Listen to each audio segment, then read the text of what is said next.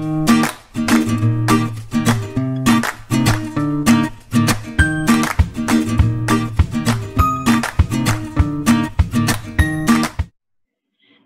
everyone.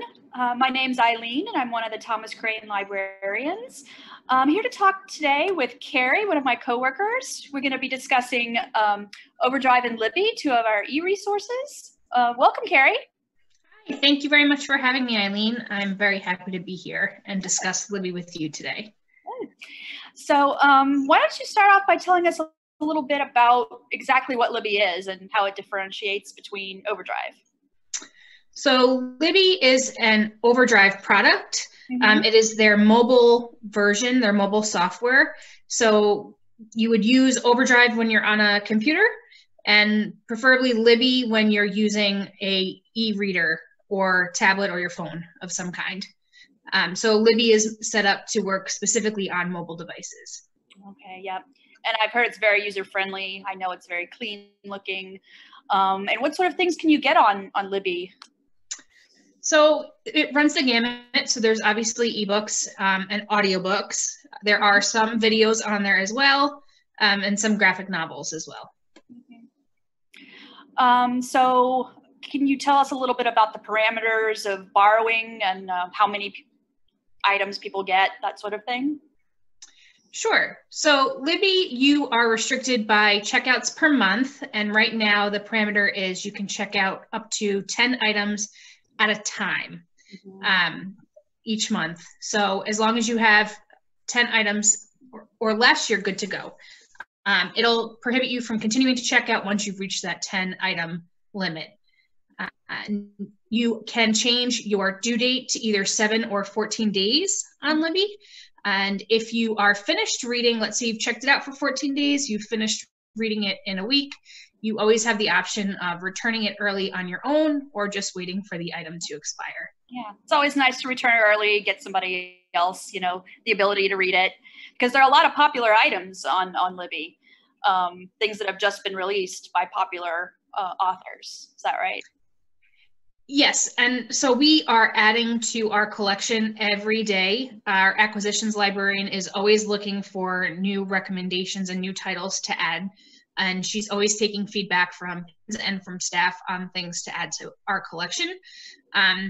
The one difference between Libby and some of our streaming services is that our items are they're single use, what we call single use items, which means only one person can check them out at a time. And this is why you'll oftentimes see longer wait times for items on Overdrive and Libby, whereas you don't necessarily see that at all on our streaming platforms. Yeah, so sometimes you'll have to put a hold instead of actually just borrowing immediately. But, yes, and the holds can be pretty long. They can be, weeks long. Yeah, but it's pretty worth it because it's pretty a nice little service there that you can get very popular items in all kinds of genres right to your phone, right to your computer. So that's pretty neat. And so, yeah, and the other good thing is that when an item is on Overdrive, you're not going to see it on our streaming platforms. And if something's on our streaming platforms, it's not always going to be on Overdrive. So it is a really good supplement, especially with everybody being stuck at home, to kind of give you more options of items that you have access to. And it has the largest ebook catalog that we have. So yeah, so definitely, you have Hoopla on one hand that you can get immediately, and then we have this here with a lot more popular titles that you can also borrow from. Correct. So I don't know. Do you want to talk about what kind of things we want to recommend to people today? And yes, Eileen, what are you reading on Overdrive right now?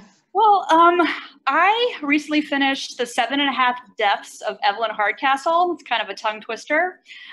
It's by Stuart Turton. He's an English author. And it's been called part Groundhog Day, part Agatha Christie. So it's a mystery. And it has after I finished this, my mind was blown. It is such, I can't give anything away, obviously, because it's a mystery, but there's so many twists, and he wrote it to different perspectives, and it's just, I can't really say much more, but if you are a mystery lover and it's kind of like an older mystery feel, and you like some twists that you have never seen, I have never seen before myself, I highly, highly, highly recommend this. It's in audio form and ebook form in Libby. I kind of switched out when I was on a trip recently before all this. And it was super, super, super entertaining. So highly recommended. So Kerri, what can you tell us about what you can recommend?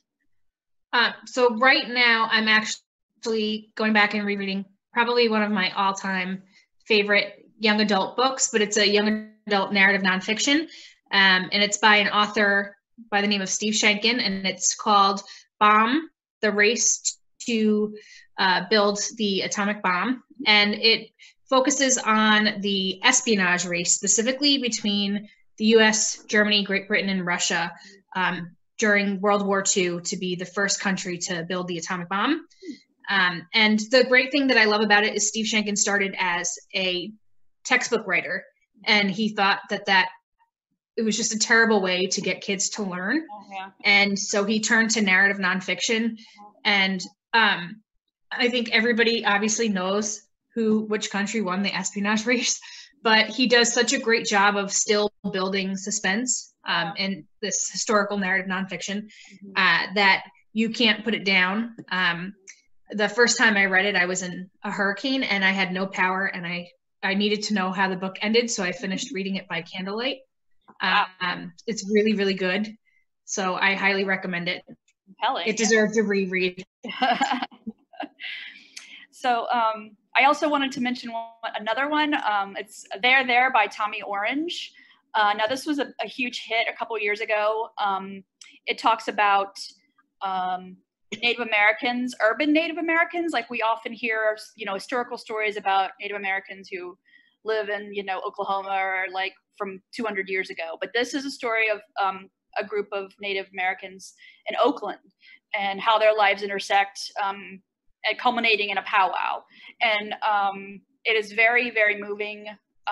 Be prepared to maybe cry a little, but the way he kind of interweaves everyone's lives together, creating this kind of story is very, very compelling. So I can recommend it. It's also, I think, just an audiobook on Libby, so definitely nice. check that out. So, and I love a good audio. I know, me too. I love an audiobook. So, what's your next pick? So the next pick that I have strays a little bit from the other one, but it's still in young adult genre. And it is We Are Liars by E. Lockhart. And this is a story about a young girl, Cadence Sinclair, and her family is rather wealthy. It's kind of set in like a fictional coastal Massachusetts town, kind of very Cape feel to it. And this is at the start of Cadence's, she calls it her 17th summer. And she has a group of friends that she grew up with on the island. They would summer there all together, and they were known as the Liars. And all we know about Cadence is that 2 years ago on her 15th summer, she had a pretty severe head injury, and she has lost a lot of her memory from that summer. And she hasn't kept up with the Liars in the last year. So this is the first time she's getting to see them since her accident. And she goes back to the island where they summer to kind of figure out what happened those 2 years ago, what the accident was, what caused it, and how she ended up where she was. And the great thing that I really like about this story is that Cadence is what we like to call an unreliable narrator.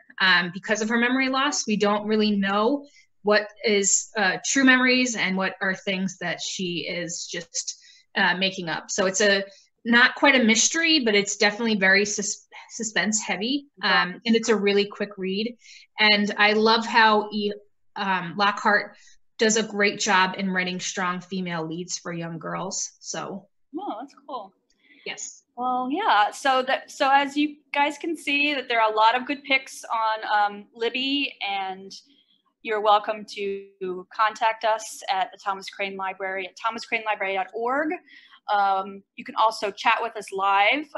Librarians can chat with you live Monday through Thursday, 10 to 12, and then 5 to 7, also Monday through Thursday, and then Fridays, 10 to 12 and 2 to 4.